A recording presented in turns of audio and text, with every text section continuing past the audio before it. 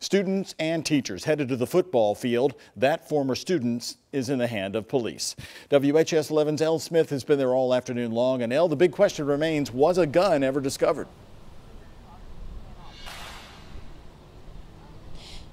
Doug, no, a gun was not discovered, but LMPD and JCPS could not confirm nor deny that a gun was in the building in the first place. They said that's going to be a part of their investigation. But what we do know right now is this active aggressor was a former student who is now detained. He was found off campus. Now, this all started around 1 p.m.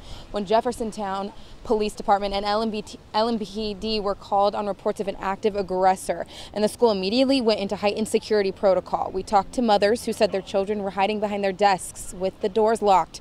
The children were then evacuated to the football field. It wasn't until around 3 p.m. that students started being released, and children told their parents, despite there being no injuries, the entire situation was extremely scary. He said that he's just okay, but he's scared, and he's like, "Mom, I really don't want to go to school tomorrow." And I'm just like, that's fine. That's an appropriate response. It's scary. Of course you're not going to want to go to school the next day.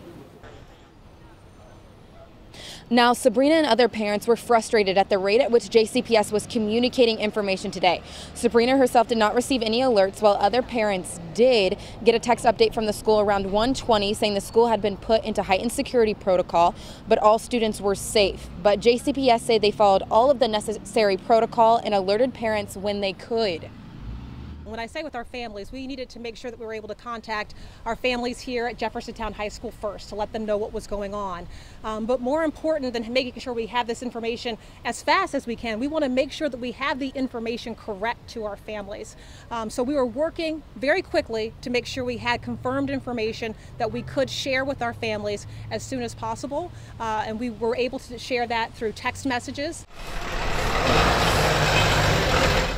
Now, again, that aggressor has been detained, and again, there were no injuries. For WHAS 11 News, I'm Elle Smith.